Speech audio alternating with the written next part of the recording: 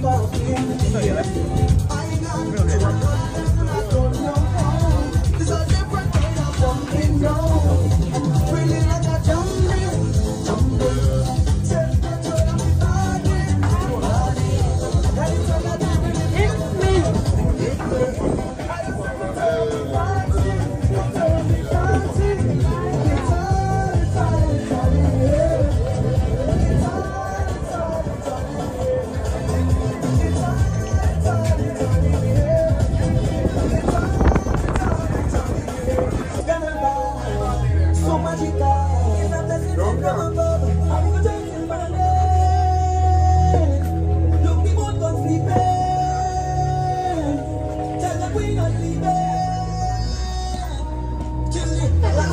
This song is getting me copyrighted for sure.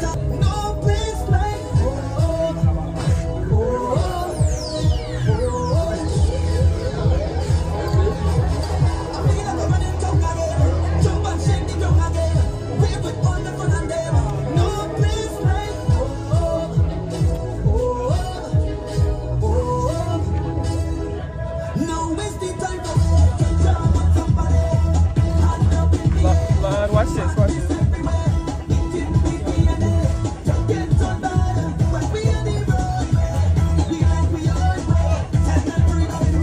What are you on?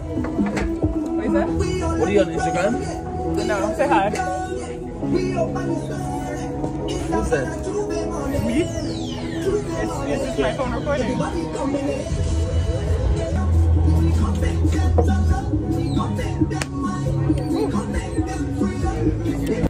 Wagwan YouTube, it's your girl Selena, and welcome back to my channel. I hope you are not new, but if you're new, welcome.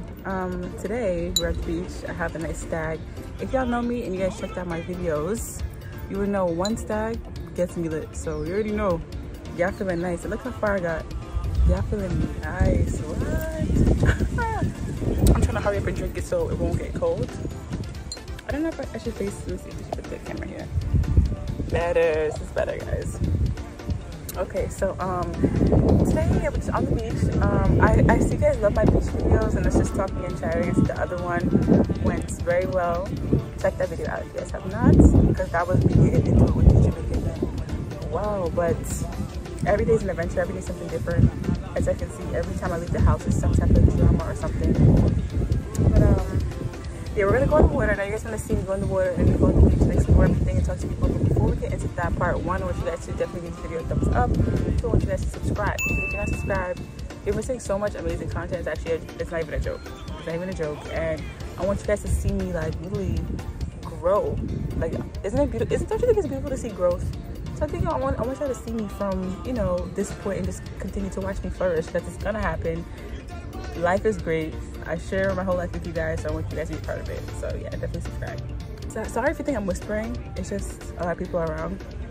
But I decided that I want to do a video journal today. I want to do a video for my future self, maybe in like 6 months or a year from now, to look back at and just, you know, talk to that version of her and just get some things off my chest. So let's just do that now before I take off my clothes and start getting lit.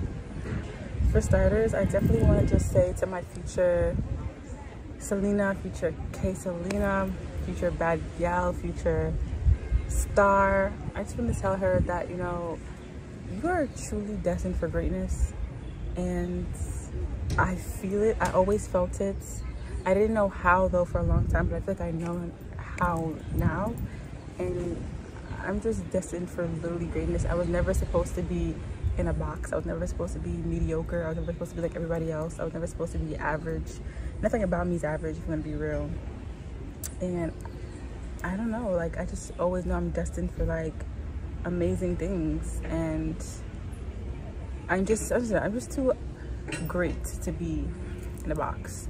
So I'm glad that I finally touched into myself and, you know, into what I love to do in my life, and starting to reach the goals that I really wanted to reach. I feel that for a long time, first of all, I have so much things I want to just do this year alone that not everyone might see. I know my success and my steps, but you guys might not see them. I don't always have to show you guys my growth, you know. But I feel like for a very long time, I felt like, and I still do feel like now, that I'm too old to accomplish certain things, even though, guys, I am under 25. I'm actually kind of young, even though I put this pressure on myself. I think it's because I feel like I put so much pressure on myself in a way, because I feel like, okay, I'm not young anymore. I'm not 20, I'm not 21. That's young. That's where, like, you know, I feel like once I pass 21, I'm like, damn, like, this pressure now, there's pressure for kids, there's pressure for marriage, there's pressure for success, getting your shit together at a certain age. It's just so much pressure, and I pressure myself a lot. If you guys do not know, now you know. Selena watching this, I know you know. I put too much pressure on myself, and a lot of people tell me all the time I put too much pressure on myself, but at the end of the day, I just can't listen to them, because I just feel like I have no choice but to pressure myself. And I'm gonna get into why I pressure myself so much, but I really have no choice.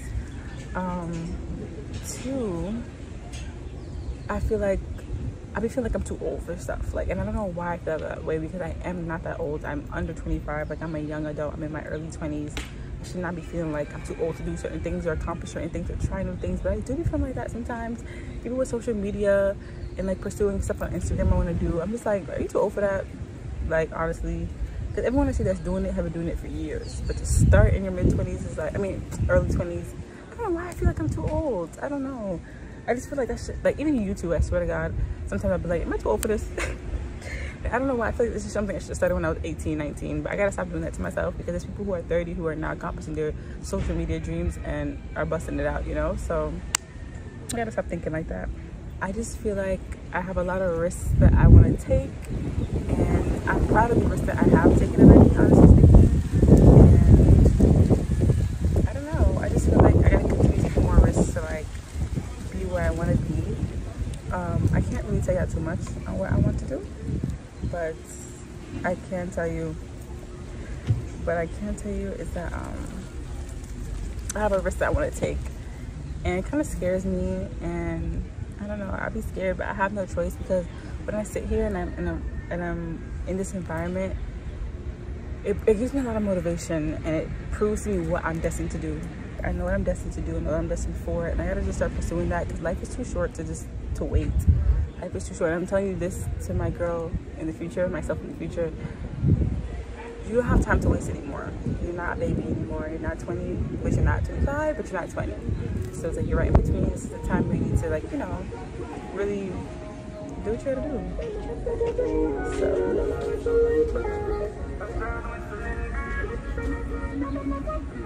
guys, there it is.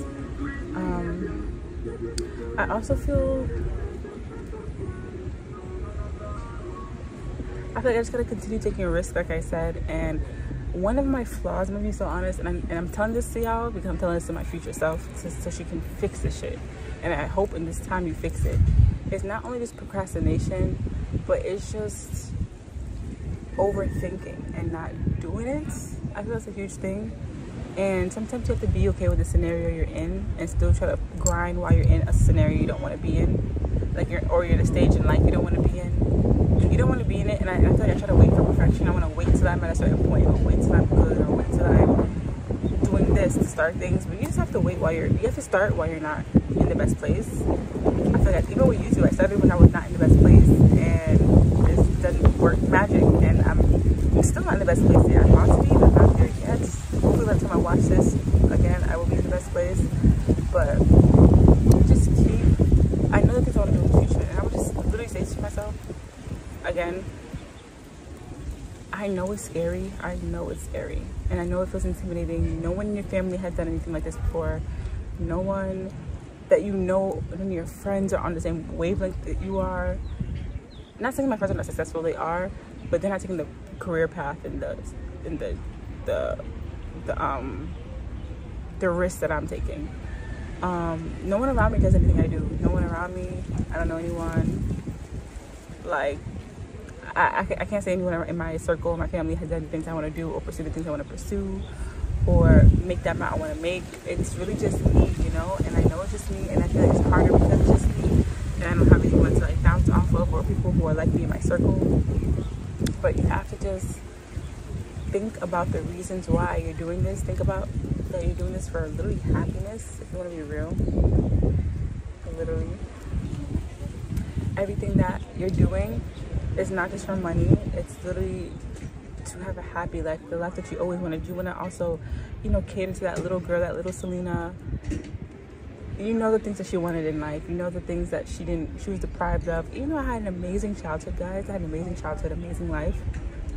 But there's little things, just little things that I want.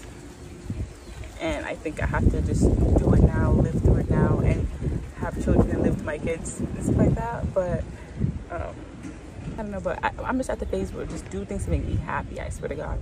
And I feel like another thing too, I don't know if other people go through this, but I'm an older sibling, right? I'm the oldest by far. There's like a 11 to 12 years age gap from me and my siblings. It doesn't really feel like I have siblings sometimes. When my siblings are so young, it feels like I'm like a baby parent, because it's not like my sibling is like 20, 19, 18, 17. They can't relate to me. We can't talk about grown people stuff. My siblings are children, like 11, you know what I'm trying to say? 12. So it's like, it's a little difficult, and I feel like it's a lot of pressure being the firstborn. It really is. I'm gonna be vulnerable with you guys. It's even more pressure because not only am I the firstborn, right, by a huge gap. So I'm basically, I was the only child for so long, and sometimes I still feel like that. I feel like I'm the only child with like fake little kids to take care of. But I'm the firstborn. On top of that, I'm in a single parent household. It's just my mom, you know. So my dad's in my life. I love him to death. He just doesn't live with me, you know. So I don't know, guys. It's just like, it's a lot of pressure. It's like I don't have no older sibling to rely on. I don't have no one to lean on. It's me.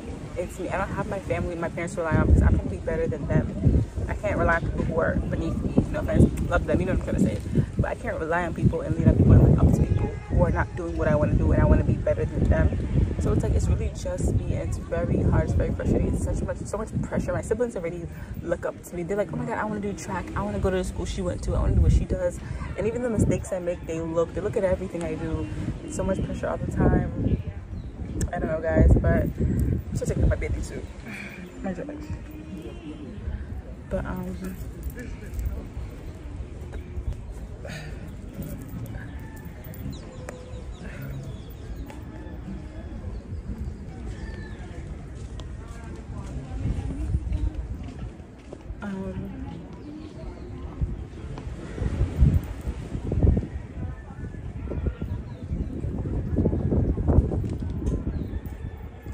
yeah, guys, I just feel like I don't know, it's just a lot of pressure. Like, and I have a friend, right? She's like, well, yeah, friend, I guess you could say. She's like 18, and she has 2 older brothers, and I just be looking at this girl. I don't envy her, but I look at her and like, I don't know what the word is, like maybe like in awe that like how lucky she is in life, that she has like 2 older brothers and a 2-parent household. Do you know how easy it is for her? Like, you know how easy life is for someone like that? Like, you can always ask for something. You can always be like, yo, like, brother, give me some money.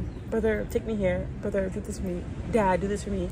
Dad, pay for this. Mom, do this. Like, you can always ask for something, but for me, it's different. Like, I'm what my siblings ask for something for. I'm like the provider, and it's like, I want to grow out of this masculinity so bad. I feel like I'm overly independent, overly masculine a little bit, and I feel like one of my relationships really helped me get into my feminine era, because he does things for me, he provides for me, he helps me. Like, he makes it sound like easier, and that's what a man should really do. And it really opened up my eyes, like damn, I was really overly dependent. Like, he would ask to hold my bag. I'm like, for what? I hold my bag. That's your job, my nigga. That's your job to hold my bag. It's like little things like that, guys. It's just like, I'm trying to be in my most feminine era, my most softcore era, and to do that, I have to take risks to live the certain life I want to have. Not everyone has the same life. I was put in a situation where my life isn't the easiest or the most perfect, but I have always worked hard and did what I had to do to have an amazing life, and to do things like this, be here. And I want to just continue working hard and continue to just grow wealth. And fuck having money, it's about wealth. Fuck having money, it's about wealth. Fuck what's just in your account, it's about, you know, the future. You think this is all staring at me? Anyways, forget having just temporary money in your account to buy designer. That's why y'all are stripping. The real people who got money don't even be wasting their money and shit. You don't see me with no damn designer because I be here. And this is giving you wealth. You know why? Because this is an experience and this is paying me back later down the road. This video is making me money right now, later down the road. So it's just like, but yeah, guys, I don't know if anyone can relate to what I'm saying, but as I said, back to my girl, my future self. You've always taken risks.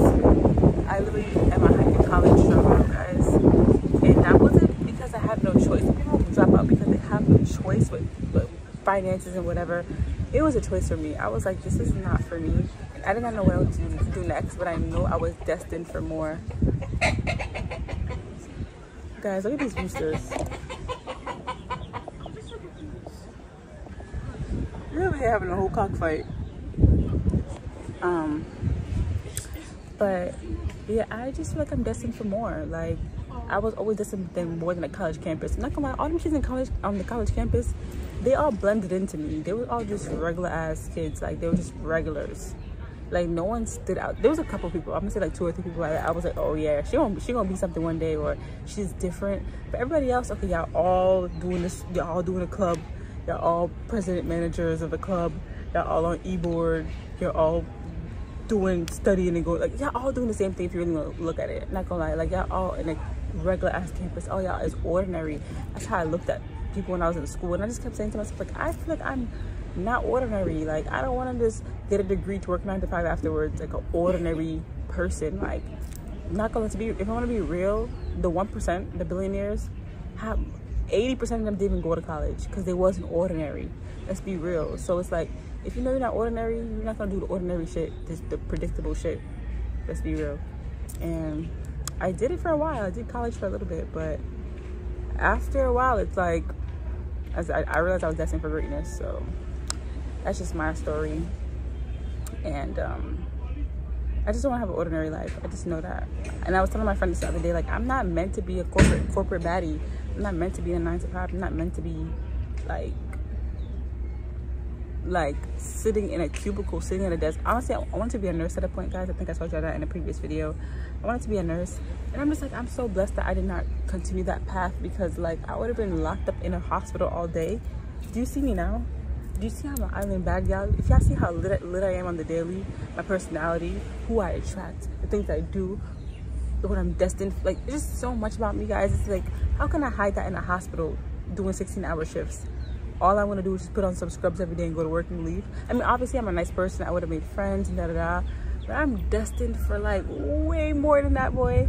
Like, my personality is meant to literally be like, I'm meant to touch people around the world, literally. Like, I'm just meant for so much more than to be a goddamn nurse. Like, I'm not saying nothing wrong with nursing. I used to love it, and I think that people who, like, in another life, it could be meant for me, because I love helping people. I love hospitals. I love the everyday hustle bustle. Like, it could have been meant for me if I never discovered my purpose.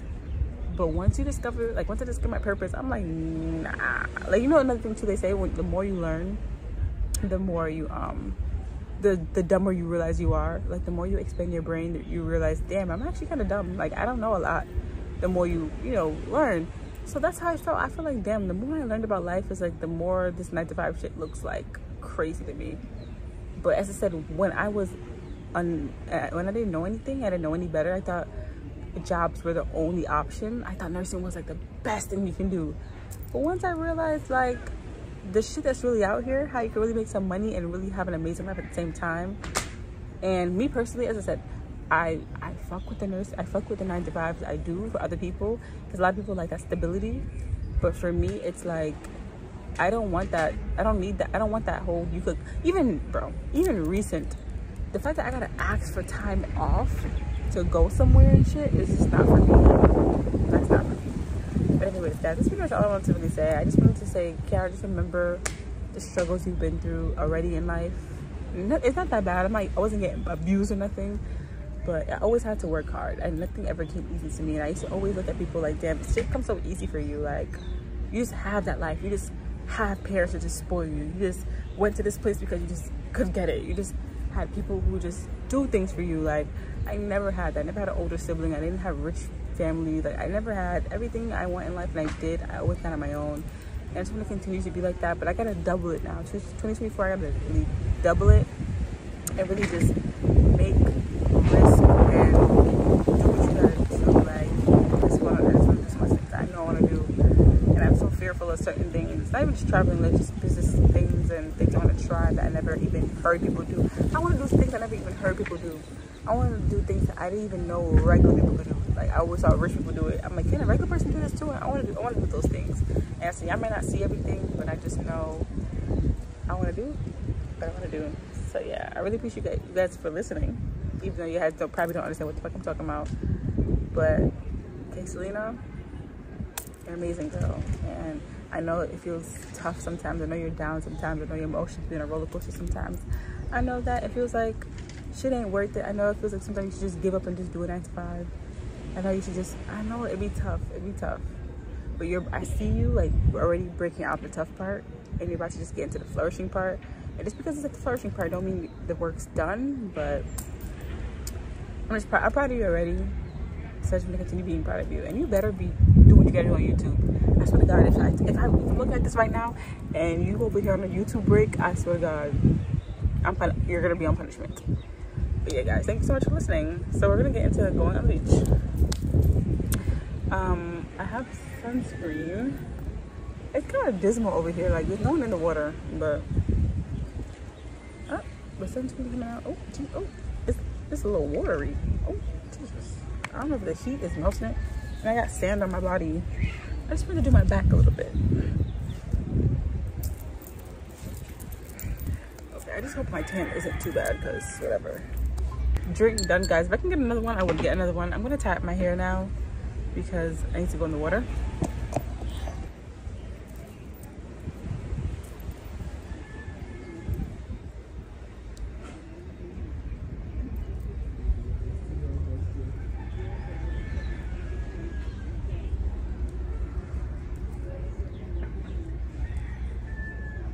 This bun is worse than the last video. This bun is way worse than the last video, for sure. Okay, now this bun needs to be worked on. But now it's not moving, so it's whatever. I'm gonna leave it like this. I'll finish trying to hide a little bit. You guys can see the trees. I don't know if I should take my phone in the water or not. I doubt it. I left my, look at the last video, guys. Same thing happened. Like, I was supposed to do one thing, I didn't do it. But I'm gonna go in the water. It just looks a little dismal. Like there's no one in there. But let's just go. Let me be brave and just go. Okay, so that's down there, guys. I don't know if I should go down there, but look over here. There's no one in the water but them. No one's in the water. Yeah, I'm not worried about safety. I'm more worried about just being lonely. Because sometimes I like when people are around, just so, I don't know. But it's okay, I don't really care. I'm just gonna go in the water anyways, and yeah, let's go.